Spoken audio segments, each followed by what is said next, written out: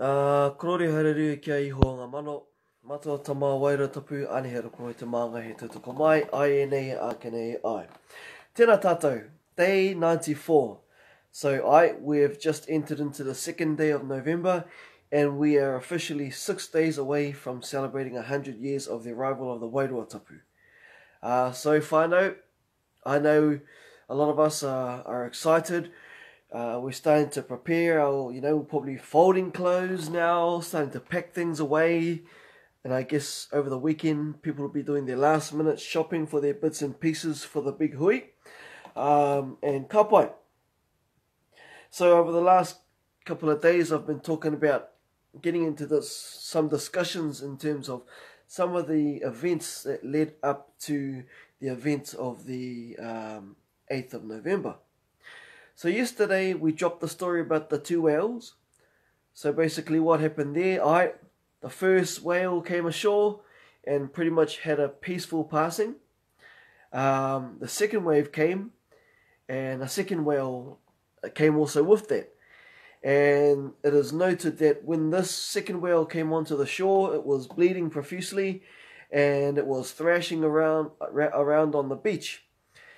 And then, quite interestingly, Ratana was overcome by the Wairua tapu. He prayed for this whale and he etched his initials on its underbelly. And as a result, the whale revived and it went back out into the ocean. And so basically, stories shared by Te Reo was that the first whale represented ngā mahi o te ture wairua, ngā mahi o te arepa, and so through that it was noted that the mahi of te arepa would be a lot easier compared to the work that would be required in the ture tangata side, te tiri te waitangi, mana mo te hake. It was clear that that mahi was going to be a challenge. So which brings us to the second story, which happened a couple of days after the arriving of the two whales and the whangaihu. And so this is about the story of the first healing that Ratana performed. And quite interestingly, this actually took place before the 8th of November. And so in this process, basically the story goes like this. The children were playing, Omeka starts crying,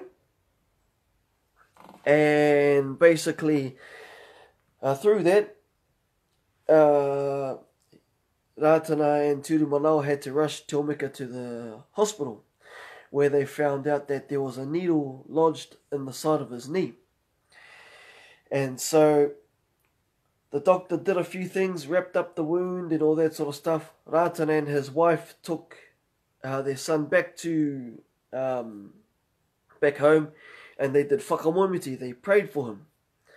And so in the praying, Te Omeka was healed, and as he was healed, Taupua Tiki Urumi Ratana went back to go do his worldly things that he was doing back then. So he went back down to the pub, got on the beers, and then when he comes back home, he finds out that Omeka's he's returned and he's got back his wounds. So Ratana has to get into prayer mode again, and obviously Te Omeka gets better, and so Ratana again goes back to his worldly ways, gets back on it and all that sort of stuff, and same thing happens to Te Omeka. His wounds start playing up and he starts crying painfully, and so Ratana realizes that actually there's some mahi that needs to be done. And we talked about this earlier, that when Ratana went around promoting the kaupapa of the ture tangata, there was a scripture that he worked under, and it was Matthew chapter 6. Basically, it talks about seeking first the kingdom and his righteousness, and everything you so desire shall be given to you. And so when Ratana and Turu Manao entered into whakamoemiti, that was them seeking the kingdom. And so this kupu actually tells us that there's actually two parts. And so seeking the kingdom is one part, but also making sure that you are executing yourself in righteousness. And so that was probably the other component that Ratana was struggling with. And so he starts to figure out that I have to whakatika some of my behaviors.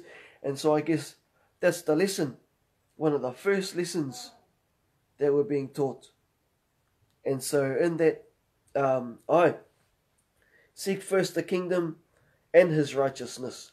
You can't have one without the other. And there are a lot of people out there who think that they can actually get away with, I love God, and then on the other side they still want to stick to their physical ways.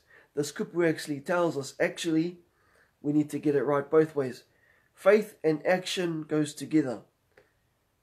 What we think of in our hearts needs to match with what we do in our actions. And so that's this whole korero about Matthew chapter 6.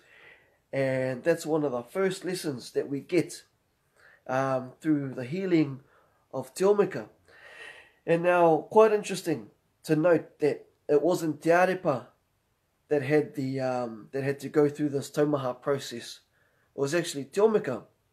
So there again, when we reflect on Ratana not being able to complete the mahi of Te Omeka, this kupu tells us, this event tells us something really, really important. And that if we want to see the returning of our whenua, if we want to realize mana motuhake, one of the most important things that we need to realize is kia kaha tonu te inoi. And so it was through strong prayer, through strong whakamoimiti, that Te Omeka was healed. And so the same thing applies today, whānau. How bad do we want our whenua? How bad do we want our mana motuhake?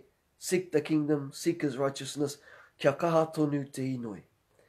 And so it's quite interesting that the incomplete mahi of Ratana were actually the first messages that we were actually receiving prior to the arrival of the Wairua tapu.